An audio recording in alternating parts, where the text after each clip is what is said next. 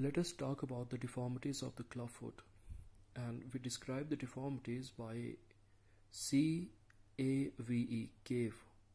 In cave, C signifies increase in the cavus deformity, A is for increase in the adductus, the foot is adducted, V is for varus. So if you go back, we will see that heel is in varus, and E is for equinus. So we will see the same thing in bone model also. This is the bone model, and here we can see that the word C, A-V-E, cave. Here C is for cavus. So we can see there's increase in the cavus deformity. The arch is increased here. The arch is increased so much. The other word is A.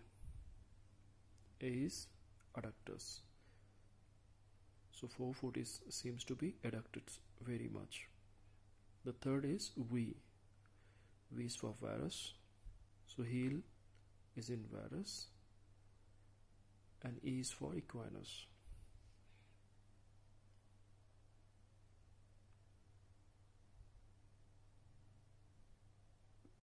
You can see in this picture that the arch of the foot is higher than the normal.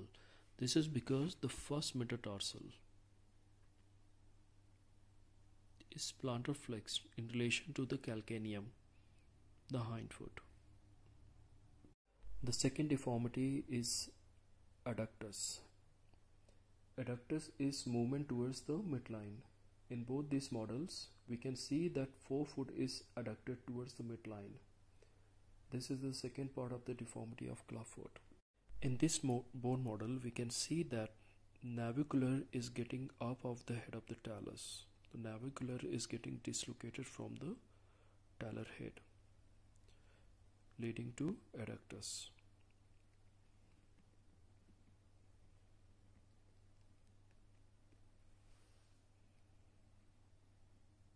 This is the head of the talus, and this is the navicular bone. So head of the talus is out of the navicular. The calcaneum also rotates medially under the talus as a part of the adductus deformity. Varus means movement toward the midline. In this bone model, it is shown that heel in the clubfoot is in varus and angled towards the midline.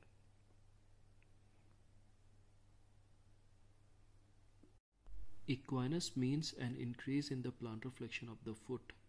In this picture, calcaneum is plantar flexed in relation to the tibia.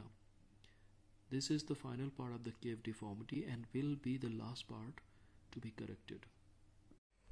We use CAVE, cave, to describe the deformities of the clubfoot, and we will use CAVE, cave, to treat clubfoot.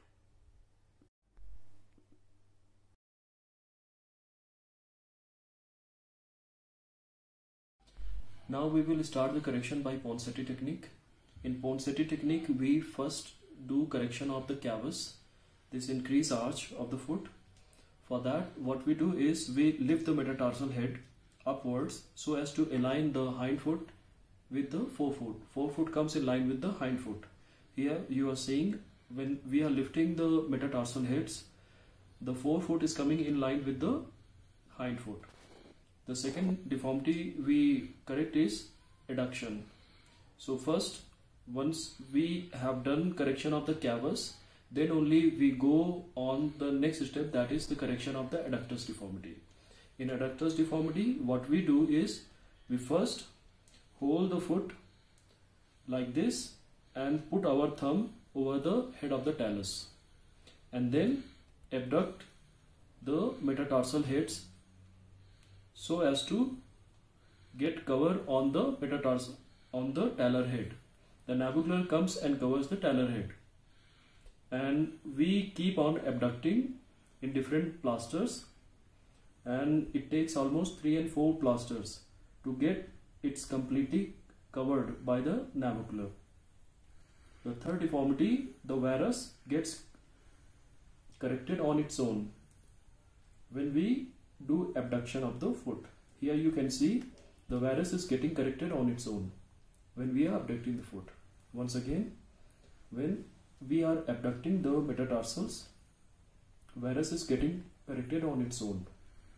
And the fourth deformity, the equinus, we deal it at the end, and in 90% cases we do percutaneous sternotomy. So hold kar dijiye. There is talonavicular dislocation. The head of the talus is here and navicular is here. So head of the talus is out of the navicular. It is dislocated. So what we are doing is we are putting one thumb over the head of the talus and abducting the forefoot. So the talonavicular joint is getting reduced. Right. You can see here it is getting reduced. And what if we put our thumb over the cuboid? We cannot abduct the forefoot. That is the kite's error.